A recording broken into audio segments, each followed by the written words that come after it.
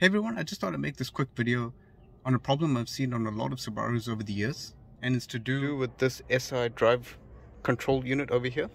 What happens is a lot of people tend to put drinks or a coffee or something similar over here because the cup holders are right beside this. And what happens is if you're not careful and if you do tip it onto this controller here, it causes all these buttons to stick. So I'll show you how to clean that in this video today. Just a word of caution, you will see me use soap and a little bit of water when cleaning this out, but do note that I've stripped it completely and I've removed all the electronics, and it's only the plastic switch and the moving parts that I'm actually cleaning. So all the electronics were stripped. So just, if you are following this video, make sure you do the same and follow it exactly as done. In order to get to the switch, what you have to do is, there's two bolts over here at the bottom. So there's those two there, you got to remove that. There's a clip underneath here, so you'll see that in the video. This will be pulled out. So there's a screw here, and then there's a clip over here. So once you remove that, the center console will pop out. And then you'll have access to the two screws underneath here.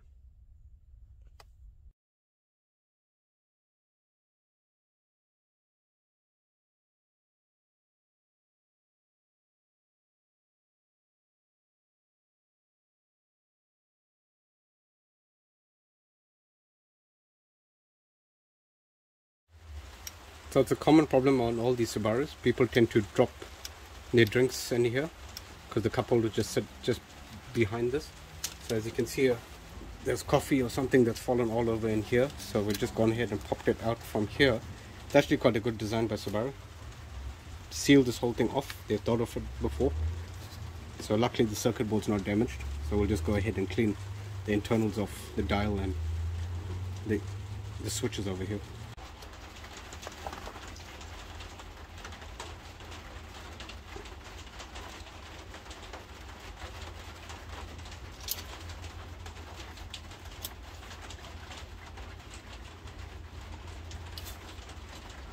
So as you can see, we have dissected the whole thing, and the drink or whatever it was has just gone everywhere in here. So this is usually the attention to detail that we go to in cleaning all the cars.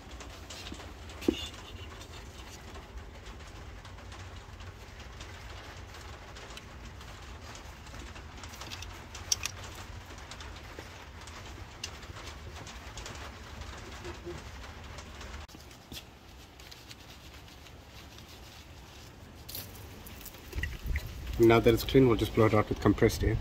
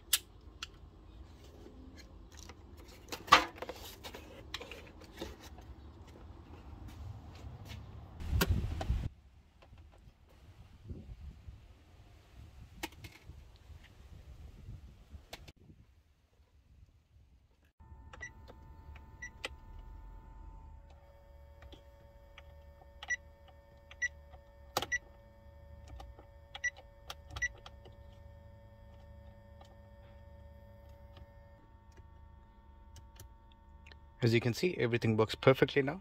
This button doesn't stick anymore where it wasn't working properly. And to adjust the differential, the center differential, and now everything works well without any difficulty. So thanks for watching, everyone. I hope this video was of some help to you. If it was, please like and subscribe. See ya.